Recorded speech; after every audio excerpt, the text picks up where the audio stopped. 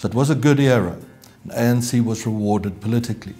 Over the subsequent 15 or so years to today, living standards stagnated, and then they began to reverse. And real per capita GDP, which is a good measure of that sort of thing, has been down for several years now, one year after the other after the other.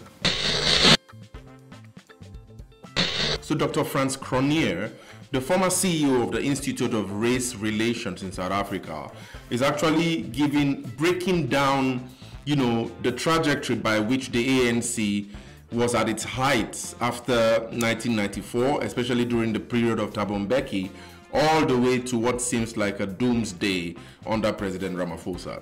Let's listen to his breakdown of the trajectory of the ANC in South Africa, and I'll be back for some interesting analysis. In the first decade after 1994, the ANC did very well to raise the basic living standards of millions of people. The number of South Africans with a job essentially doubled in the first decade and a bit. After democracy, we saw the rollout of the most expansive welfare program of any emerging market. The number of welfare grants paid increased from 2.5 to about 12.5 million. 10 formal houses were built in that first decade for every one new shack that was erected in the country. And the share of families that went to bed without electricity every evening fell from 49% on the first evening that South Africa celebrated its democracy to under 20%, was 19%, when Mr. Mbeki ultimately packed up his office.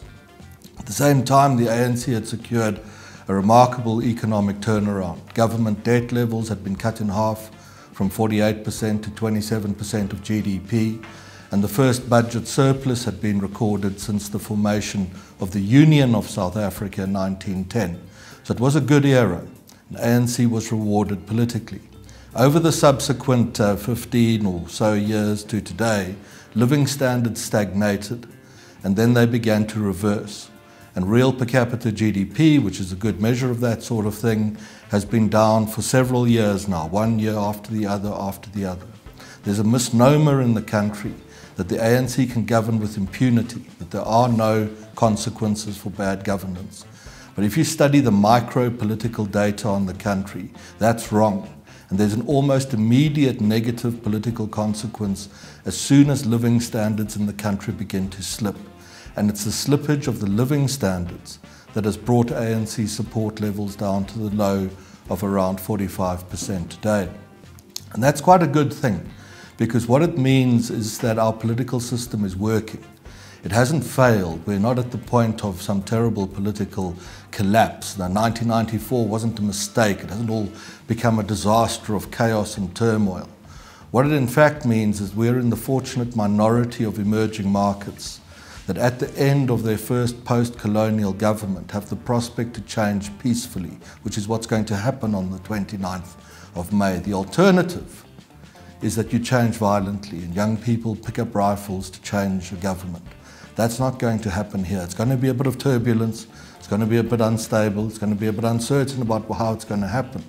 But we can be very fortunate. Firstly, I'll make some more points about what we can be fortunate about as we go on through this conversation, that we are now in the minority of post-colonial emerging markets with a working political system that enforces consequences for failures of governance and policy and allow the society that you're in to transition peacefully from one administration to the next. Yeah, so what do you guys think? Dr. Frans Cronje, in a video, he actually speaks about how he started at the bottom of the Institute of Race Relations. For those of you who do not know him, Dr. Frans Cronje, he was a former CEO of the Institute of Race Relations. And the way I know about this institute is because former President Thabo Mbeki cites the institute a lot, and he actually mentions Dr. Frans Cronje and one of the, I think it's Professor or Dr. Andreas. So these guys have really sharp, intelligent analysis of South Africa, South Africa's economy, South Africa's politics and all that. And so when they speak, you might want to listen, at least just for consideration. Not like everything they say is true, but just to consider the facts their research brings forth, because at the end of the day, research is key. So in this video, we could hear how South Africa, really hit high marks post-1994. There was a lot of, victories for the ANC government, electricity, water, all of the crisis now that I hear most of you in the comments really write about the ANC under President Ramaphosa.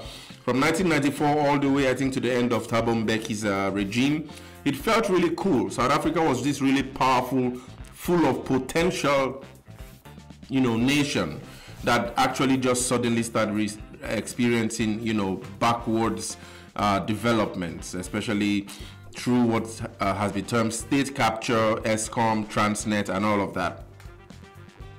But one of the things that really interested me, and that's the perspective I want to throw here in this video, is, I discovered the document that President Zuma actually, in his address from the presidency at the end of his regime in South Africa, he actually stated the list of wins, victories, milestones that the ANC government under his regime had achieved, after his regime. And I thought it was really interesting because there were really interesting parts of what he describes as victories, which today is still being criticized as some of the areas in which South Africa is failing severely.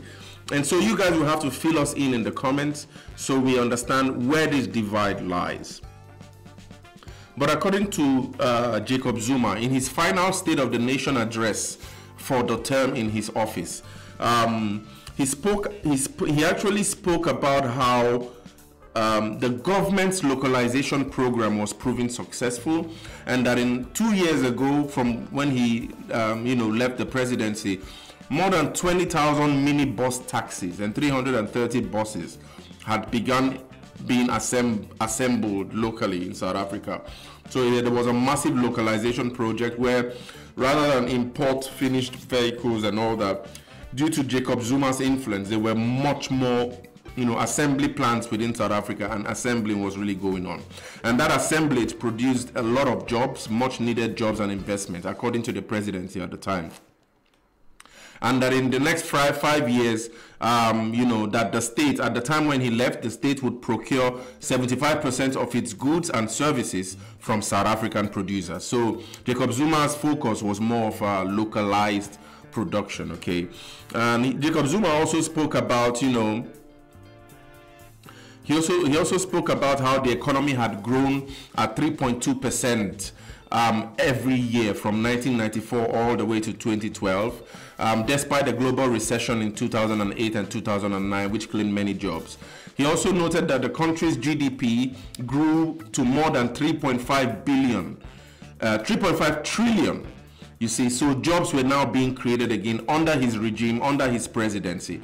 So is this one of the reasons why his popularity, especially as he sprang back to the politics through the MK party, he still really, his popularity still picked up without a struggle? I don't know. You guys have to tell us. So he speaks about that there were 15 million jobs in the country.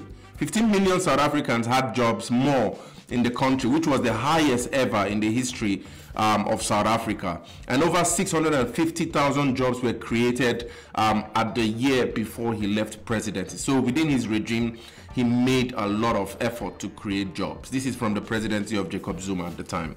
But anyway, he still describes that unemployment still remained high and that youth employment still continued to be a concern, which it was hoped for that President Ramaphosa would come and stamp that problem away. Okay, in terms of the depreciation of the South African rand, former President Jacob Zuma speak about how the depreciation of the rand during the past year had led to inflation, which was not a good news for South African consumers, and that in 2013 the rand depreciated from 17.6% against the dollar. However, export companies, particularly in the manufacturing sector, he encouraged them to take advantage of the weaker rand and grow, lead to a stronger global recovery. Now, he speaks about that one of the key drivers of South Africa's economy was mining, and the sector that employed over 500,000 people. So Jacob Zuma spoke about the fact that mining was the biggest earner of foreign exchange in the country, and it contributed 20 billion rand directly to tax revenue, and that mining also took a far larger contribution as a buyer of goods and services. And so, in other words, he spoke about how during his presidency, the government still tried to use mining to sort of like stabilize what felt like a shock to the currency at the time, through his management and through his efforts in that regard. Also, he spoke about the tourism industry. South Africa received a mere 3 million foreign visitors, since 1993. But by 2012, I believe this was when he was leaving presidency, the amount of visitors to South Africa rose from 3 million to 13 million. So South Africa seemed to be more of a really interesting place to visit at the time under Jacob Zuma. 13 million visitors every year visited. It brought a lot of income to the country, unlike now, where I hear a lot of complaints from people across the world who actually renege when they think of visiting South Africa because of what they think is a high crime rate and really dangerous space in South Africa. So does this mean Jacob Zuma maintained a safe place? And what would have gone wrong? Why is it that crime seems to have increased under President Cyril Ramaphosa? These are questions we have to think about, in this regard. On infrastructure, Jacob Zuma spoke about how, the government implemented a national infrastructural plan, which led to an investment of 1 trillion rand in public infrastructure over 5 years of his presidency. And the projects include the 700-kilometer fuel pipeline from Durban to Gauteng to transport 4 billion cubic liters of petrol, diesel, and jet fuel every year. He also spoke about the construction of new rail lines in Mpumalanga to ease the pressure on the roads. He spoke about the GAU train. I don't know how functional the GAU train is now in South Africa. You guys have to fill us in the comments. But Jacob Zuma spoke about the GAU train, which carried over 1.2 million passengers in South Africa every month. During his presidency, he also spoke about the launch of the Saldanha Industrial Development Zone and 2 new factories in the Atlantis. He also spoke about 2 large new dams which were completed, which is De Hoop in Limpopo and Spring Grove in KwaZulu-Natal, while phase 2 of the Lesotho Highlands Water Project was to be launched soon. And so finally, in Jacob Zuma's address to South Africa, he spoke about how construction was continuing at 3 new power stations, to relieve what is now called load shedding. So Medupi in Limpopo, Kusile in Mpumalanga, and Ngula near Ladysmith. And this was employing, according to him, 30,000 people. And I remember former President Thabo Mbeki spoke about this electrical installation in Medupi, I think, and how the whole thing with BEE introduced not in I would believe in President Ramaphosa's regime, actually stopped the progress to the construction of that installation plant, especially since an Indian company had been given that contract. But because of the fact that the government wanted to promote this black empowerment scheme, the Indians couldn't work with the government because of the BEE, and they had to leave Medupi, or one of those plants anyway. And so that continued the decay in Eskom and in the process of power generation.